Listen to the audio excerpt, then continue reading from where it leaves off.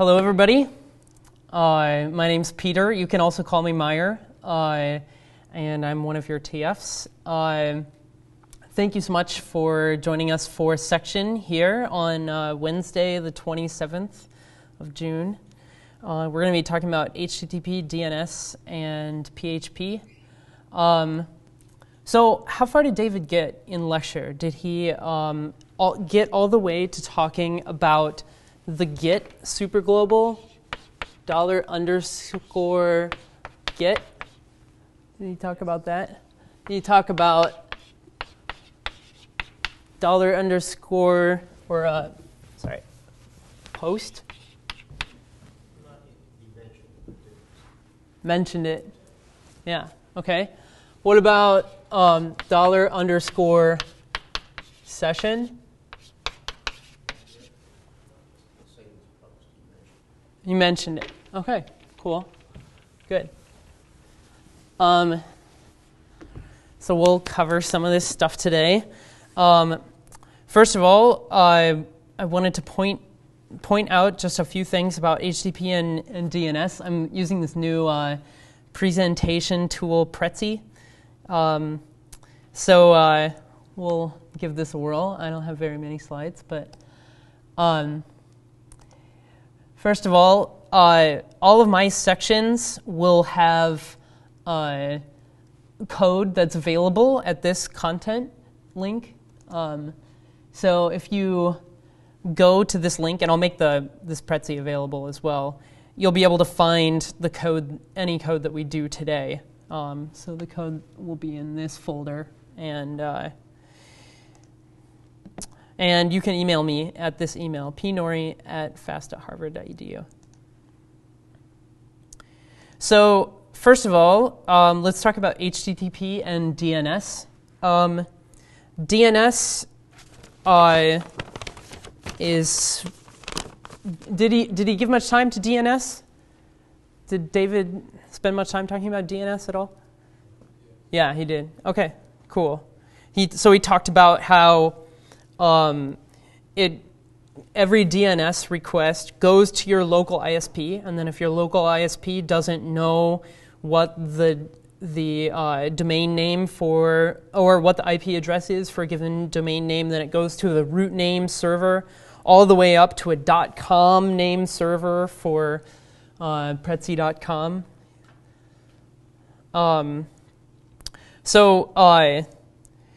Then if he covered DNS pretty well, then we can spend some more time talking about hypertext transfer protocol.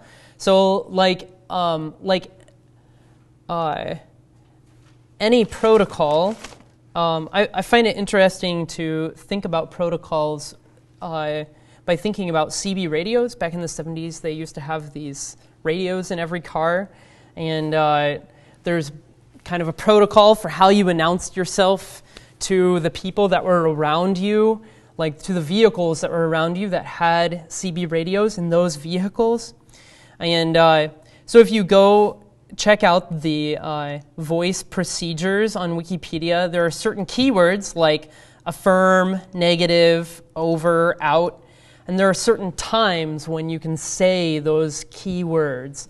And HTTP is the same way. There are certain keywords inside the header, and there are certain places at which certain keywords are able to occur. And you can see these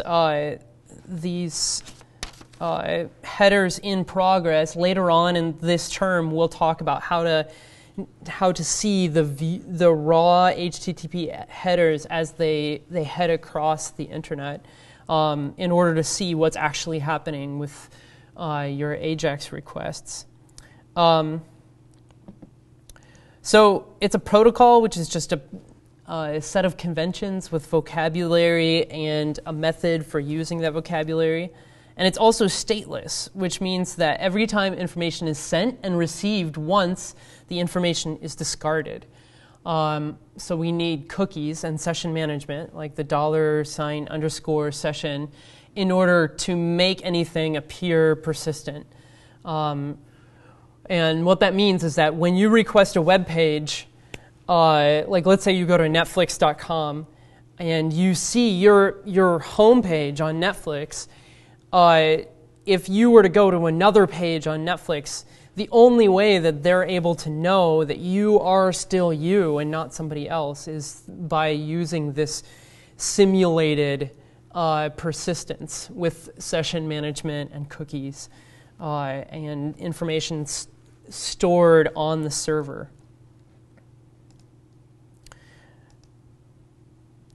So the web page is created on the server by, it's initiated with a browser request.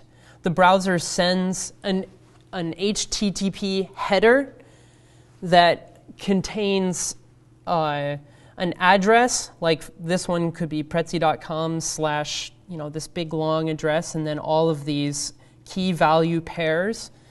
And then Apache finds the appropriate page to render, and once it's found the appropriate PHP file that's going to process when the URL actually is delivered, then it processes the PHP that's in that file, and that file returns HTML after interacting with one or more databases. This could be MySQL, it could be a CSV file, it could be XML that's stored on the server, it could be a flat file database. We'll deal with a lot of these different circumstances throughout the course. And then after processing the PHP, it returns the HTML back to the browser. So if you can think about Apache as being these kind of purplish pink things in here, that will actually clarify your mind as we try to debug our programs.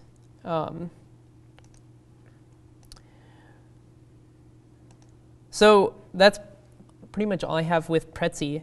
Let's get started with some examples. So I'm going to be using a previous version of the CS50 appliance that we'll be using in this class.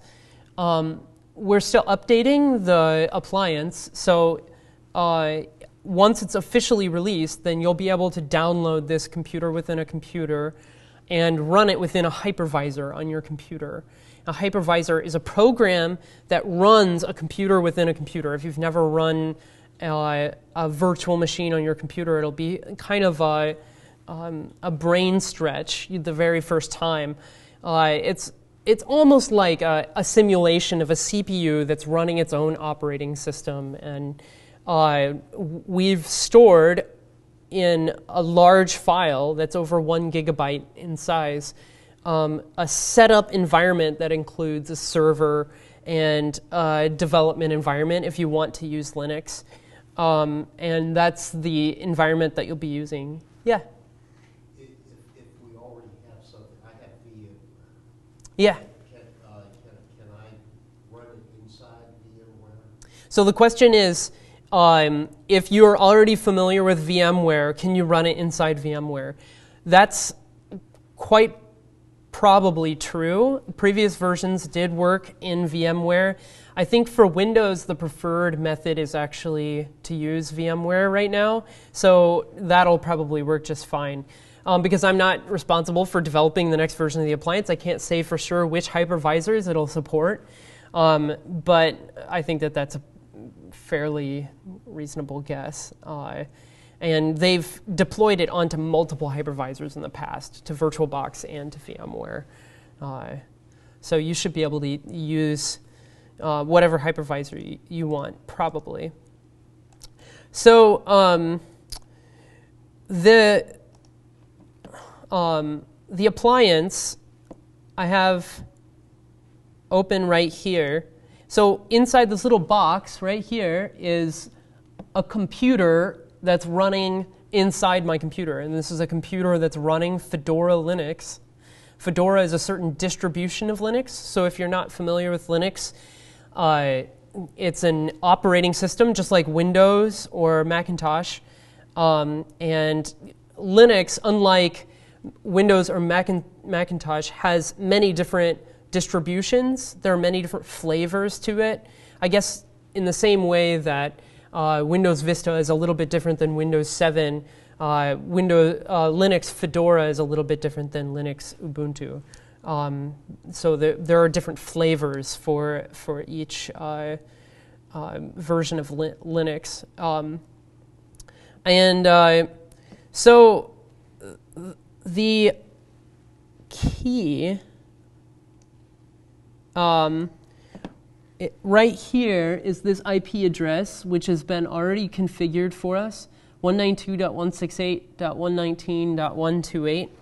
And if we open up a terminal here, in this class, you'll probably become pretty familiar with terminal applications if you're not already. And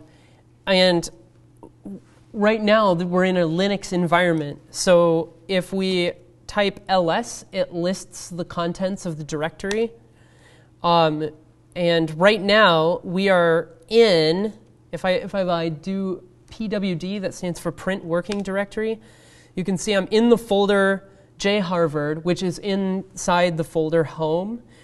And so when I did ls up at the top, that listed the current files and folders that are inside the folder jharvard that's inside home. And there are many more commands that you'll need to get familiar with. If you're curious about any of these commands that I've demonstrated here, you can type man, which stands for manual, and then the command.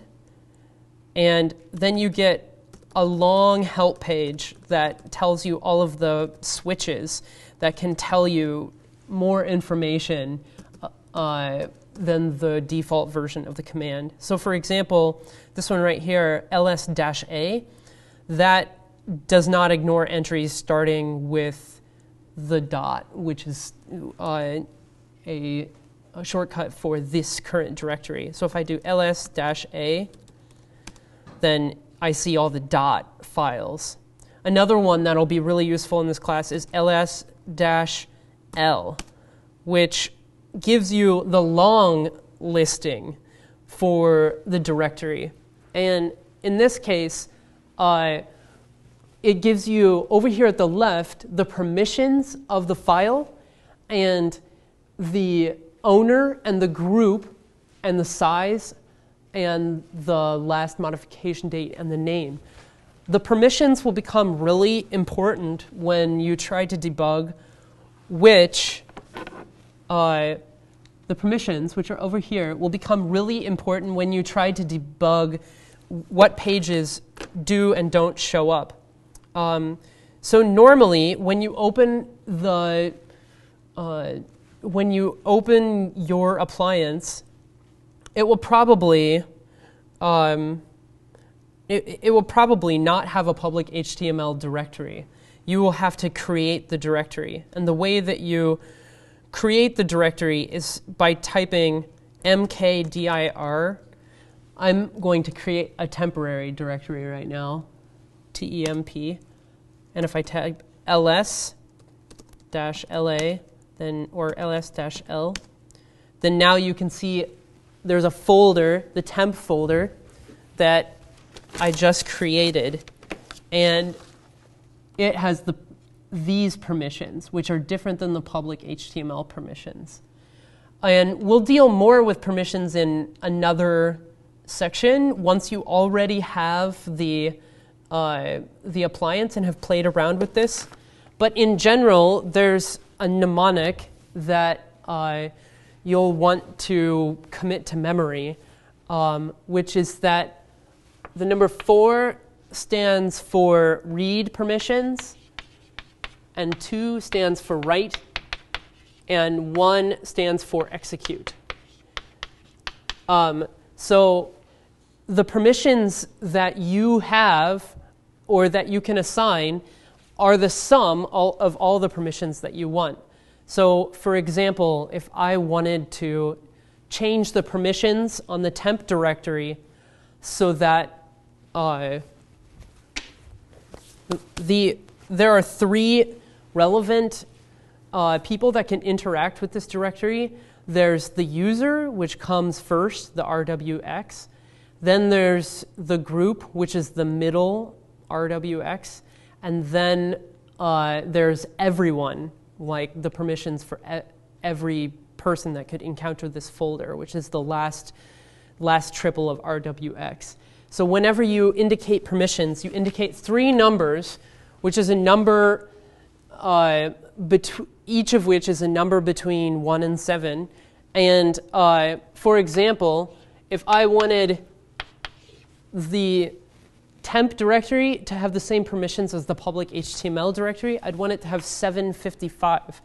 Because you can see the public HTML directory has read, write, execute for the first bit, which is 4 plus 2 plus 1.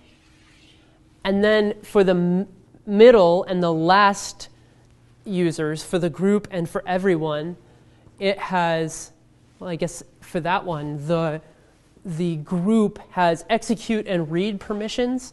So that would actually only be 6. And then for the last one, or no, it has read and execute. So that's, yeah. So read plus execute is 5. So there's read and execute on the group, which is the middle one, and on the final bit, which is for everyone. So if I were to change the permissions on the temp directory with the chmod command, chmod 755 temp, then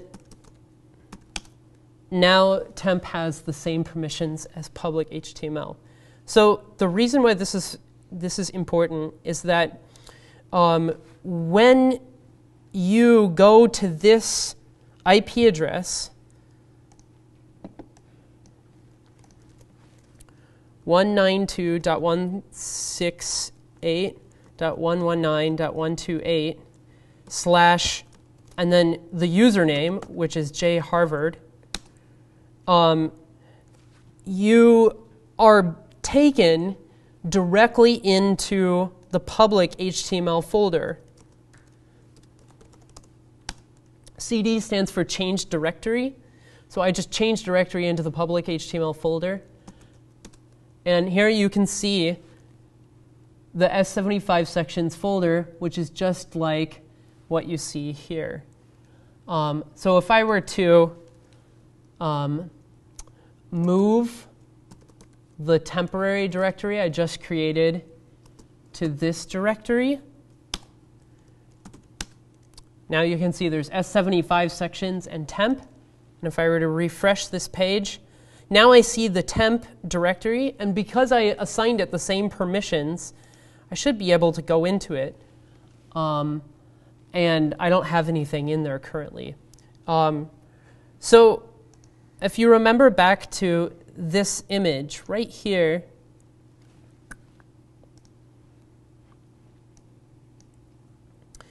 the very first thing Apache does is find what PHP file to render. So if I go to, it automatically knows that, this server automatically knows that if you go to tilde and then a username, it goes to that user's public HTML folder, which is at this address, home jharvard public HTML. So that's what Apache does in order to map the tilde jharvard to the public HTML folder. And from then on, it just goes inside the folders the way that you tell it to. So if I go inside temp and go inside temp, if I create an index.php file inside of this temp directory, then if there's either an index.php or an index.html, Apache will naturally assume that is the one that you want to create. What we're seeing right here is the default Apache index. And so if I create an index.php,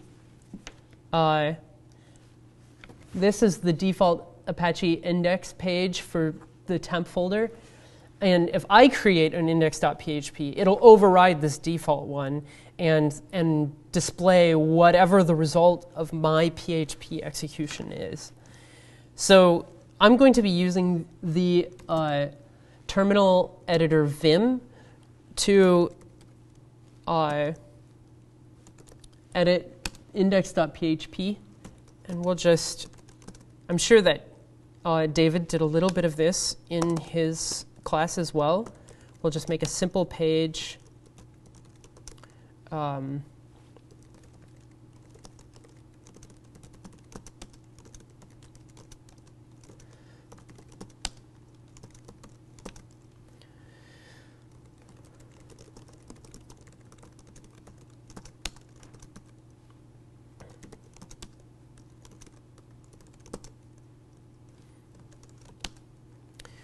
So now, if I refresh this page, it actually shows me the result of executing this PHP file. Now, there's no PHP code that's actually executed because we didn't include any begin PHP execution or end PHP execution tags. So the begin PHP execution tag is like that. Can you see that? Okay. So one of the most fundamental commands in PHP is echo. And you call echo putting what you would like echoed out to the screen as a parameter to the function call. So I'm going to create a break and then echo more content. And then I'll close the PHP tags. And this should echo more content out right there.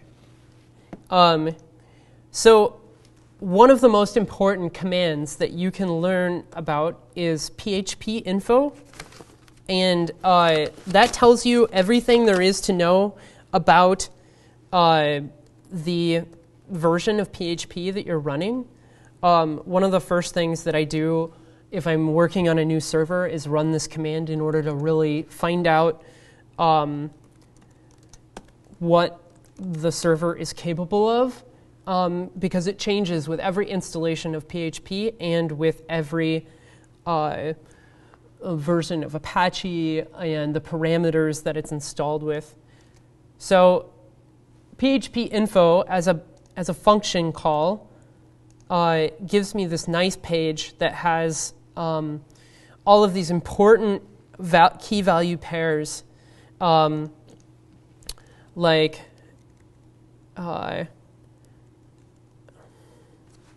display errors is on. Error reporting. Now this gives us a rather confusing integer for error reporting, but we can find out what that is if we were really determined to. It's easier to set error reporting than it is to read it through this page. So if you're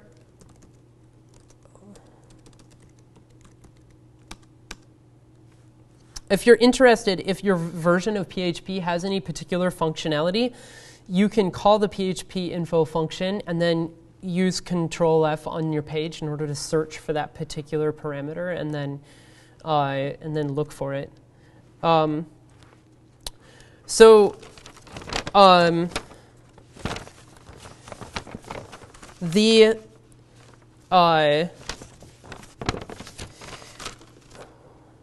With variable names in PHP, there are lots of things that are valid. Basically anything that begins with a $sign and then a letter or an underscore. These are all valid variable names. I would recommend against using underscores because PHP actually uses them internally in order to do its own variables like post, which is a variable that contains a very special array. Did David talk about arrays at all in this last? So one really clever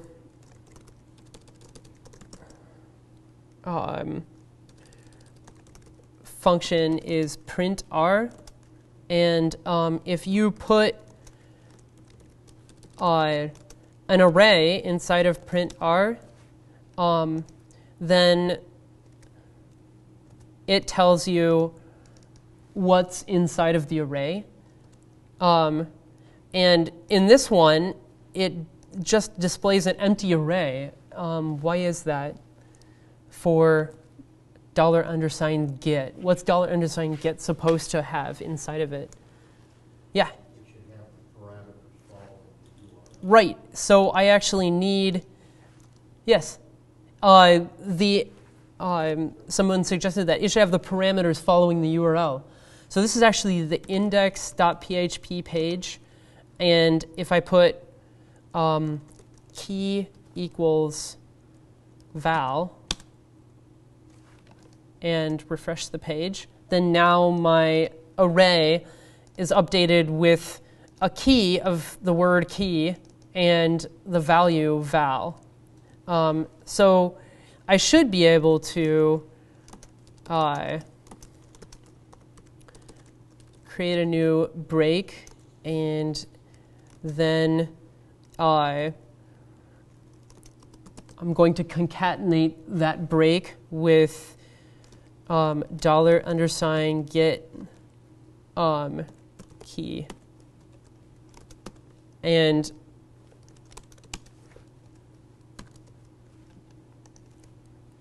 then because val is stored inside the key, then it's printed out right there and concatenated to a break. So in order to get beyond get and post, which contain the information that Apache receives inside of the request, we need to incorporate sessions. And so the key to doing sessions is to, at the very beginning, before you echo out any content, you have to make sure that you call session_start. And this actually makes it possible for you to use any of the key value pairs that you will then store inside the session variable. So the session variable is $_session, and I can store anything in a key value pair here. Arrays in PHP let you store numbers or strings or even other arrays in them, so you can have nested arrays. So you can use the session variable to literally store arrays of arrays of arrays in order to contain hierarchical information, if that's what you want to do. So I'll store first name inside, I'll use my name, Peter. And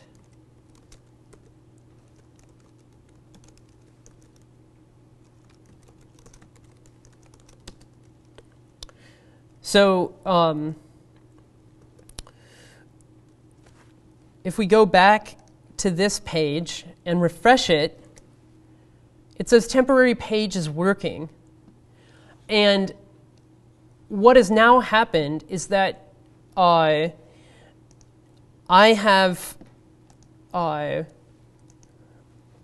I have created a cookie on my computer by my browser, and that cookie contains a very long string of numbers that uniquely identifies me. And that cookie that has that long number in it, there is a file, there is a folder inside of Apache that has that same long number in it. And so then when I request this page again, it goes and digs out that folder and puts the stuff that's inside that folder stored in the server into the $_session variable for you to use. So if I were to create I'll call it after, well, in fact, we'll copy it. Copy. CP stands for copy, so I'm going to copy the index and call it index 02. And now I will not include these assignment statements.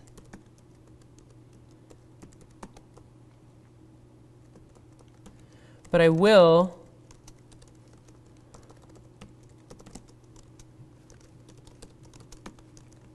you don't actually need these parentheses here for historical reasons. These days, everything in PHP is done in an object-oriented and function-oriented way, but traditionally, you actually can just do this.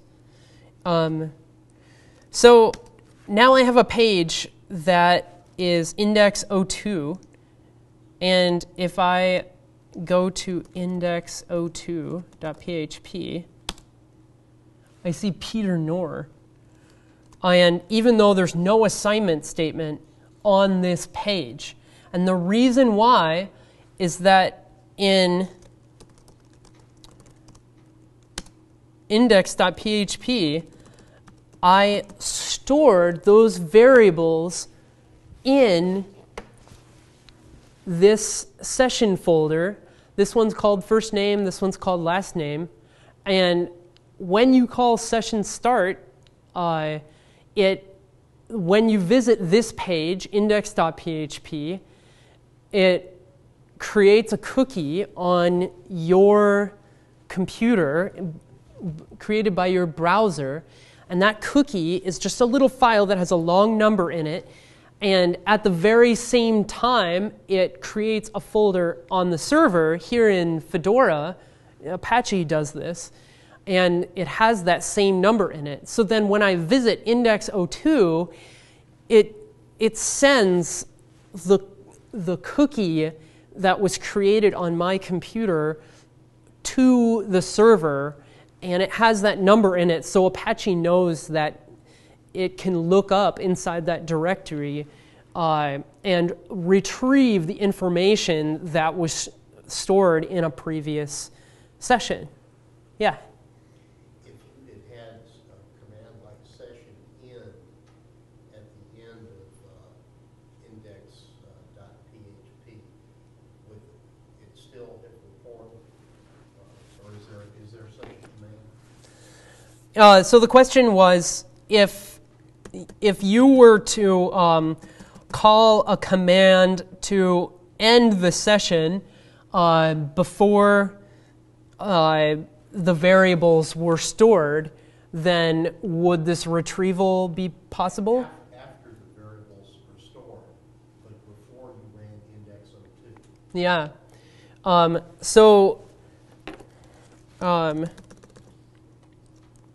Let's see.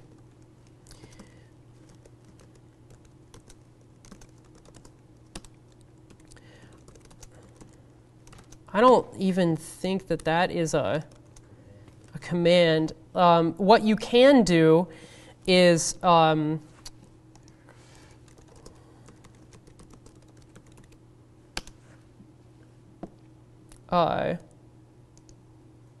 that it's kind of tricky to to actually delete the entire session, you have to do several different things. You can expire the cookie prematurely. You can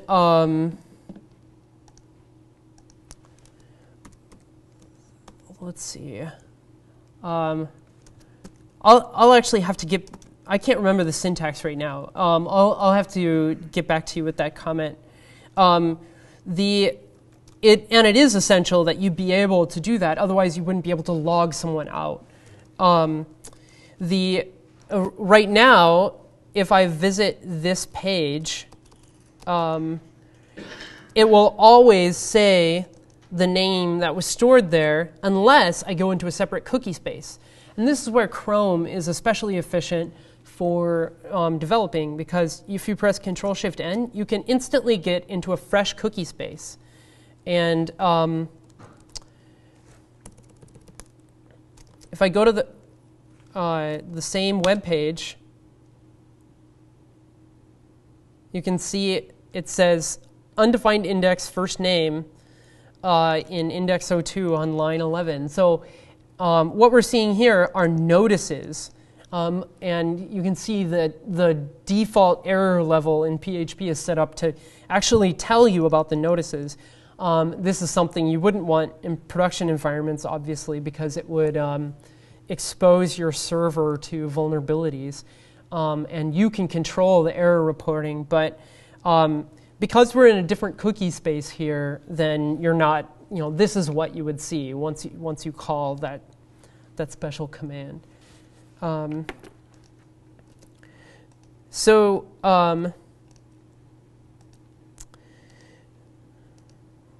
Let's try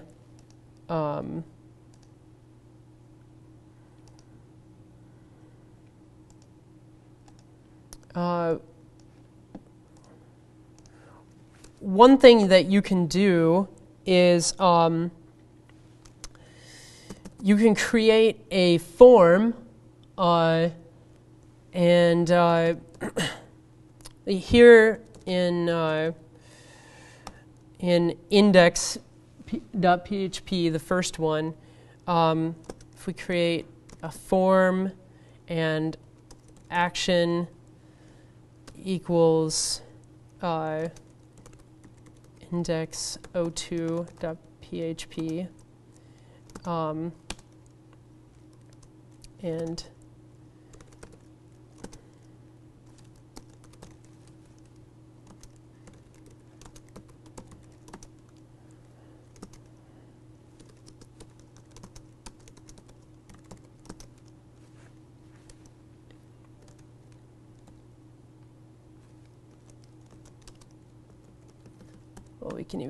you can even have a form submit to its own to the actual page itself, or I believe you can even leave it blank, and it'll submit it to this one as well.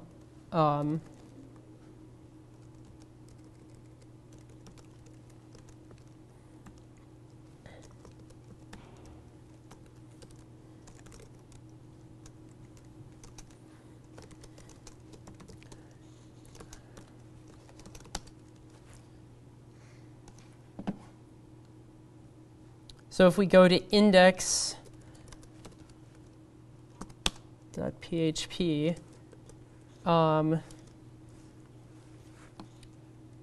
we should create some labels here.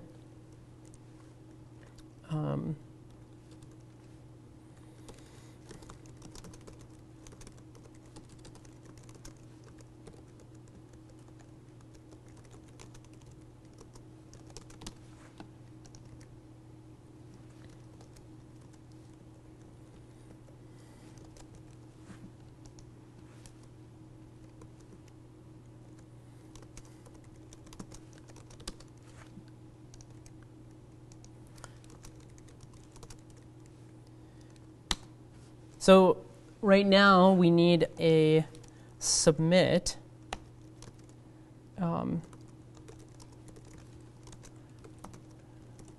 think that's how it is.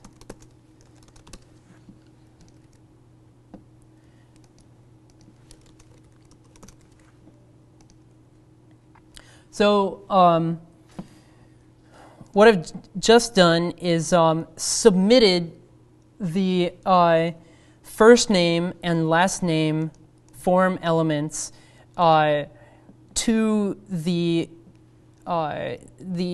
get parameter and then printed out the get parameter. So this page is actually ran twice. The very first time, print R actually is, you can see that my name is actually appended up here when I actually hit submit. So right now there are no parameters, and then when I hit submit, the parameters show up and print R records that the variables are actually submitted.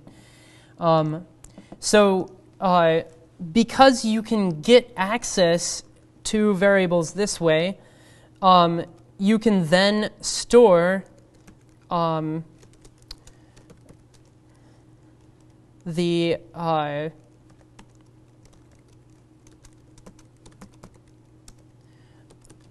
value of getting it from the get superglobal.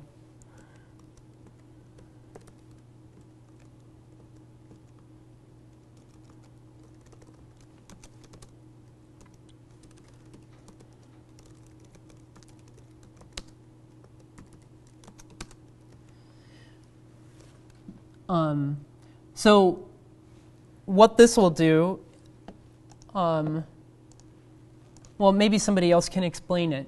What will this enable us to do?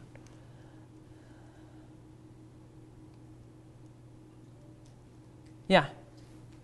Take the input first name, last name, store them in the session code. Right. So it enables us to take the first and the last name from these two text boxes, store them into the session, and then if we load this page, whatever we type in here should show up on the second page because it's in the same session. So I'm going to put random phrase here, and it should store it in the session. And I have a syntax error, unexpected less than sign on line 12. So the problem here is that I didn't echo this BR tag out. And so it was confused because I was in the middle of PHP mode. And it needs a quote on that same line, or a semicolon, in order to terminate the statement. So now random phrase appears in the session.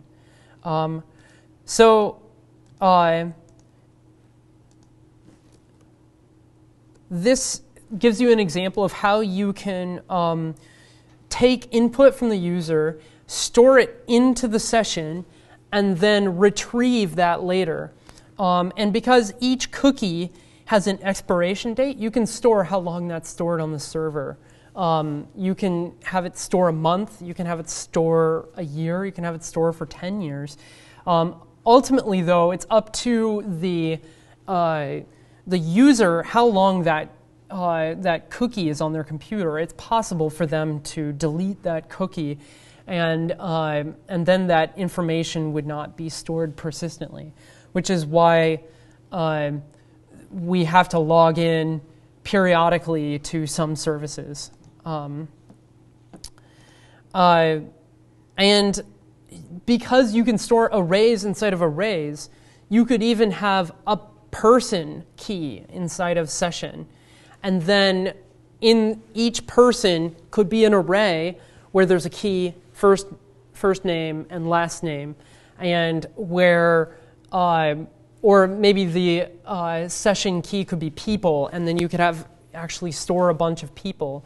You can store a lot of things into session. It's actually just limited by the file size. You know, the memory is limited to the file size of the computer that's running it.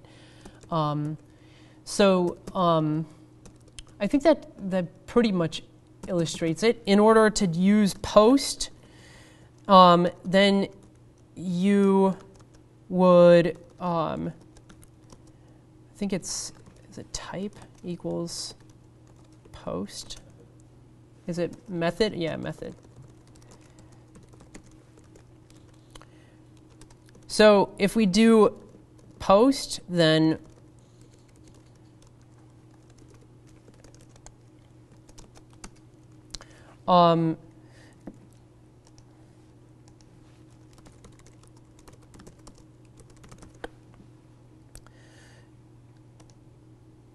you can see that this, that didn't do it. Method here.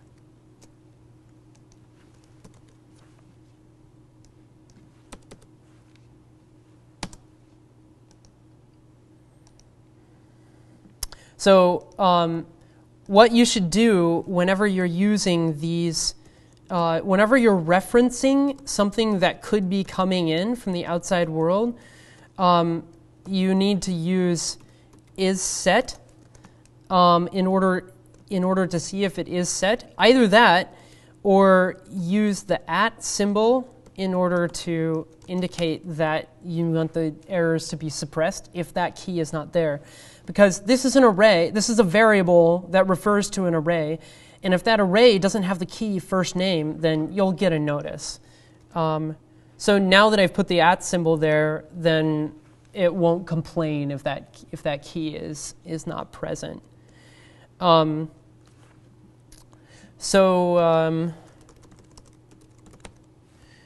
In Chrome, I don't think you can pause in the middle of post, but I'm sure David showed last time that you can view the different requests that have been done by the page. And when you're using JavaScript in order to in order to retrieve information from the server, you can press record and then have JavaScript do some executions, and each request will appear right here. So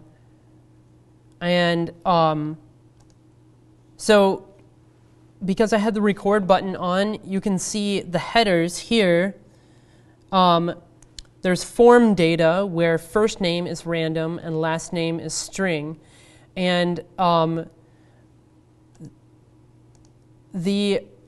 it's sent as post, which means that nothing was stored in the actual URL request, but it's still in plain text and trivially observed.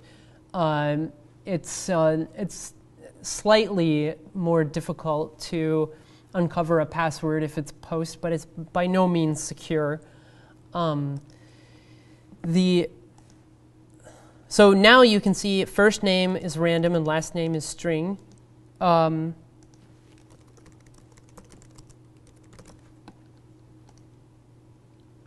And now first name is another random and last name is string.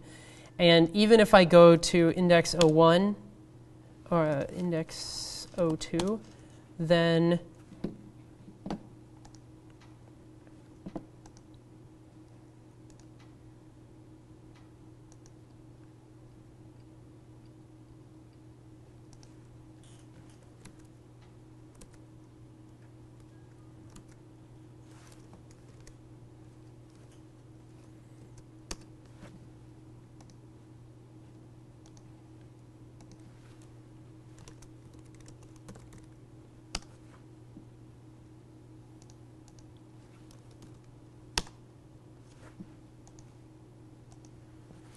I'm doing something wrong. What? On the left Yeah. Where you're suppressing the errors, it should be underscore post. Oh, yeah. So here, instead of underscore get, it should be underscore post because it's no longer retrieving it through the URL. So if I go back and submit that, and then go to index02.php, then now my name appears. So I think that covers most of these things, except for how to manually create, how to manually delete the cookie. You could try session underscore destroy it.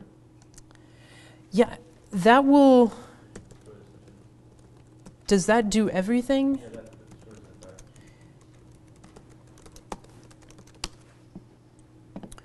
the entire. I think the effect for the user is the same.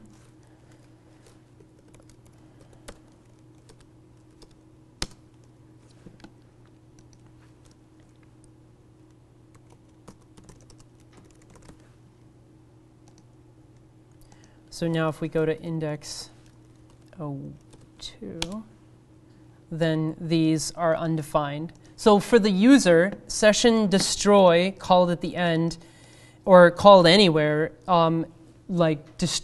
destroys the availability of the number. Do you know if that actually destroys the actual information on the? I think it destroys it. Yeah. But I have to look at that. The cookie, I'm not sure if session destroy actually expires the cookie for the user, but yeah, so this should log the user out. If we wanted to do a password, you can do, I think it's type equals password.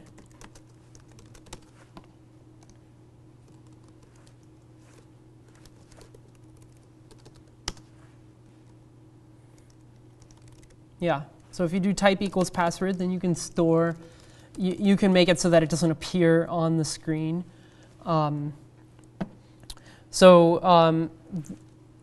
That's at least how you could implement some primitive password functionality using session.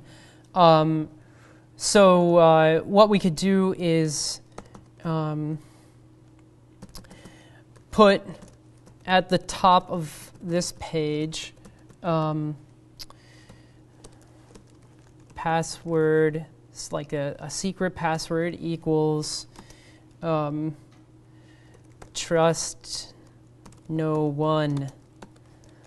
And then you could say if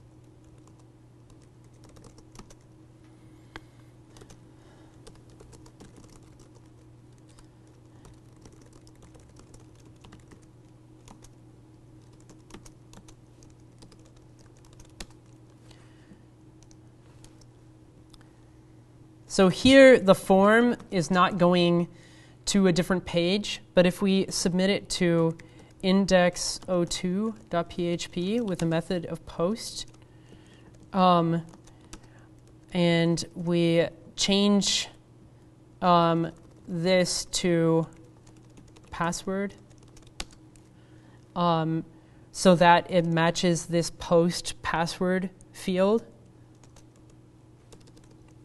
We'll even print it out.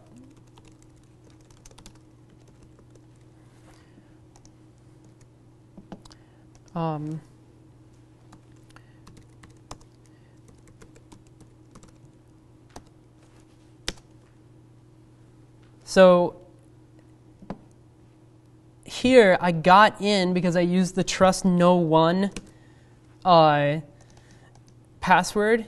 But if I use a different password, and here maybe this will be easier to see, if I delete that type.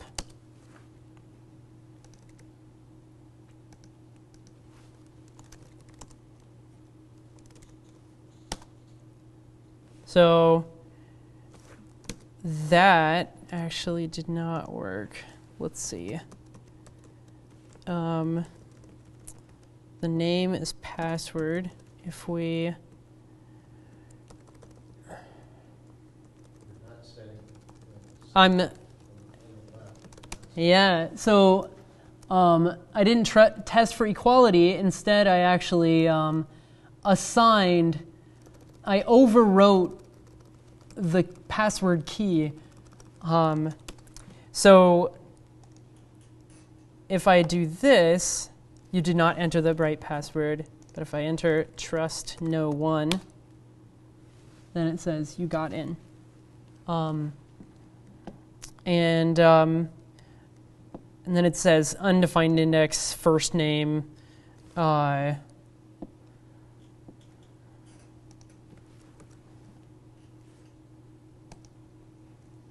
Not sure why it says undefined index, first name. Oops. Oh yeah, because it's in the session. If I actually said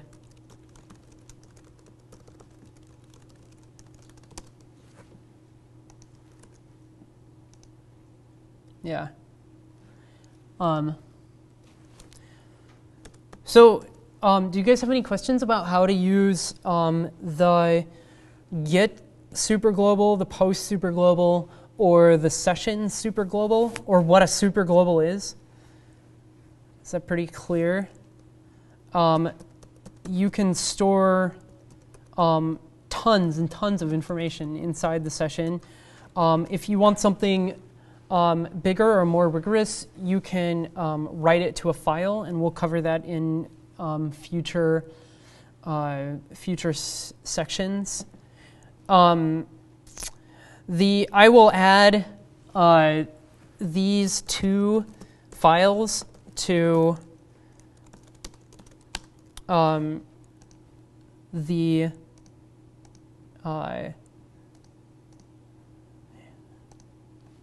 this GitHub page, and you will be able, Git is pre-installed on the appliance, so when you get the appliance, you'll be able to run these examples right in your own appliance and use the same URLs I have in class. So I think that's pretty much everything that we really had to get through today. You may encounter one issue when you start playing with this, which is the permissions issue. If I were to create,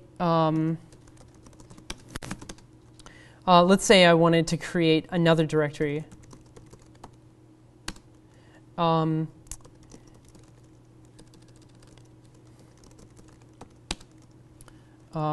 And I make an index.html page.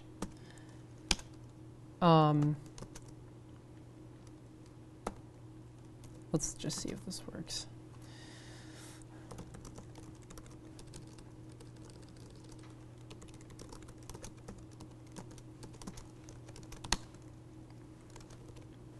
So now I should be able to go to, I'm in home, jharvard, public HTML, temp2. So I should be able to go to, inside the jharvard directory, I should be able to go to temp2. But it says you don't have access to temp2 on this server. So the first thing you want to do is do ls-l and make sure that the permissions are right. In order for directories to show up, they need, at the very least, execute permissions, because to execute a directory means to be able to go inside of it. It's different than, you don't necessarily need read permissions or write permissions. Read permissions on a directory means that you can list the files inside of it, and write means that you can you can touch a new file inside of it. But you want to make sure that at the very least you can everyone can execute it. So in general, 755 will be fine for directories. If you change the permissions on temp2 to 755, then you'll still encounter this issue, which is that now we can get inside temp2 and find out that there's an index.html page. But if I go inside temp2, I can see that the index.html page only has read-write permissions. Now, if I do ls-l on the temp directory that we were working in, I can see index.php and index02.php only had read-write permissions. So why is it that I can enter these and execute them just fine, but not this one? Does anyone have an idea? So what's happening here is that Apache, if you go back to this page, Apache, the very first thing it does is try to find a file to handle the request. And so if I go to jharvard/temp2, the first thing it looks for is index.php. And if index.php isn't there, it looks for an index.html. And if it actually has the suffix HTML, then Apache assumes that there's no PHP that needs to be executed, and it actually delivers the HTML file up the way that it is on the server. And so as a result, everyone needs read permissions in order to read an HTML file or in order to read a JPEG, like an image. So you would need to chmod this so that everyone has the read bit enabled. And now we can access it. This will probably cause you a few headaches the first time that you're working with the appliance if you've never dealt with Linux permissions before. But again, that the 644 permissions is only necessary for things where everyone needs to be able to read them. We're using a type of PHP that the PHP is actually executed as you, the user, and you are jharvard. So it just needs these first read-write bits to be enabled. Are there any questions about that? I think that pretty much covers it. I'll make sure that these are up on Git by tomorrow, and I'll make sure that the slideshow is accessible through there as well. Thanks so much.